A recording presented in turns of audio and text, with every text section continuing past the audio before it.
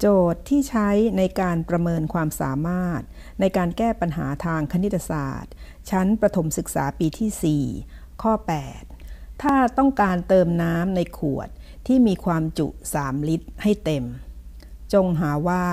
ต้องตักน้ำโดยใช้ขวดน้ำผลไม้ขนาด 1 ลิตร 500 มิลลิลิตรอย่างน้อยที่สุดกี่ครั้ง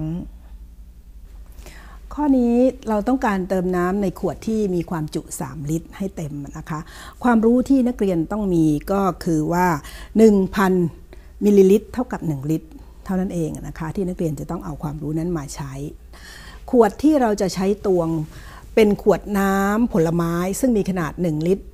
500 มิลลิลิตรถ้าเราตักน้ำครั้งที่1เนี่ยนะคะก็จะได้1 ลิตร 500 มิลลิลิตรครั้งที่2เราก็จะตวงน้ำได้อีก1 ลิตร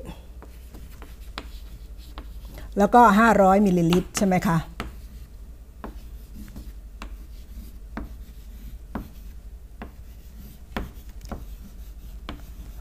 ตวงน้ำครั้งที่2เมื่อตวงน้ำครั้งที่2เนี่ยเราก็รวมว่าตอนนี้น้ำมีเท่าไหร่แล้วนะคะ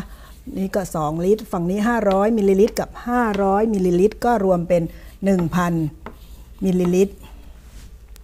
เมื่อนักเรียนมีความรู้ว่า 1,000 มิลลิลิตรเท่ากับ1 ลิตรนะคะเพราะฉะนั้นเนี่ยตรงนี้พอตักน้ำครั้งที่2ไปตวงใส่ในขวดที่มีความจุ3 ลิตรก็จะได้3 ลิตรแล้วนะคะเพราะว่า